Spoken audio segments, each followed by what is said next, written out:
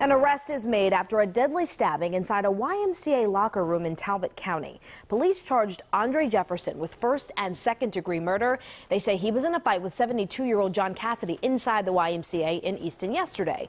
Well, investigators tell us that during that altercation, Jefferson pulled out a knife and attacked the victim, who later died at the hospital. WJZ has learned that just moments before that attack, Jefferson was spotted around Easton Middle School. Staff members say he was wandering around the grounds there until security ordered him off the property.